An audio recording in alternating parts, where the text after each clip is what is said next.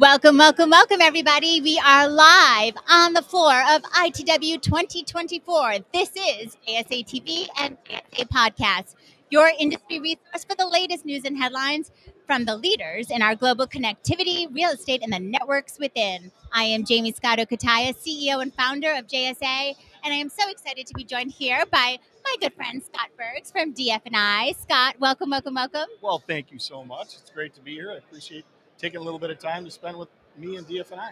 We are thrilled, and this is not your first time in the hot seat here at JSA very TV. True, very true. You're breaking me in. Thank you. So we're excited to have you right back.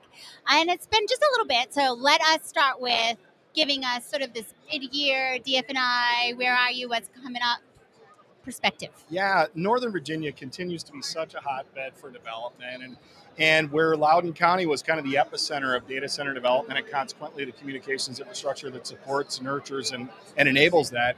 And now that's pushing out as power demands continue to press out into the broader Mid-Atlantic region. Mm-hmm. We've got to push out as well. So we're expanding to the north, up to the border into Maryland, and continue to have new routes that are enabling new pieces of real estate, which are new data center developments in that area, and dramatically as we go south and west into that region with just new infrastructure that's both got the architecture as well as the depth of capacity to be able to meet those new demands.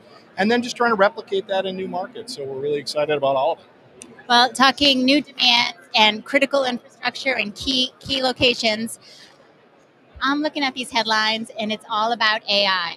How are you guys managing the absolute epic need we have for network infrastructure there?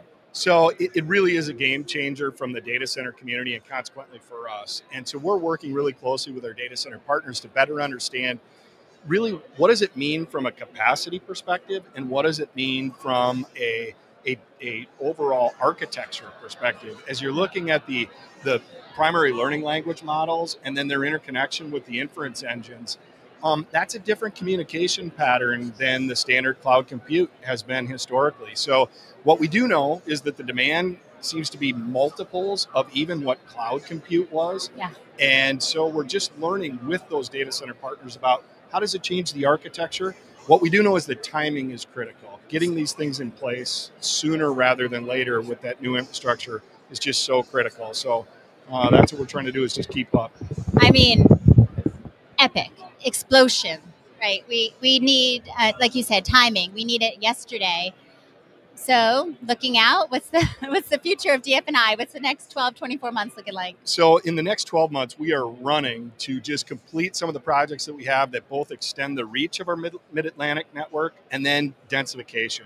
Because even within those pockets where we've got a really great three-ring solution in and around that area, we need to reach the interior components. And so we're building routes there right now and got great partners to help us enable do that.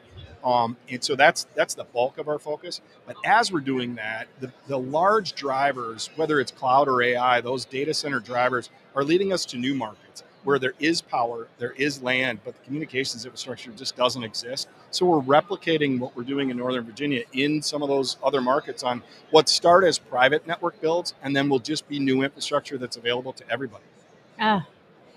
Guys, if you don't know Scott and DF&I yet, please make sure you check him out. Again, he's one of the top thought leaders here on the floor of ITW 2024.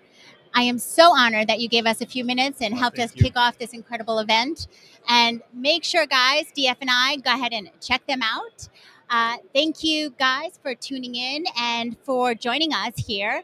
As always, stay safe and happy networking.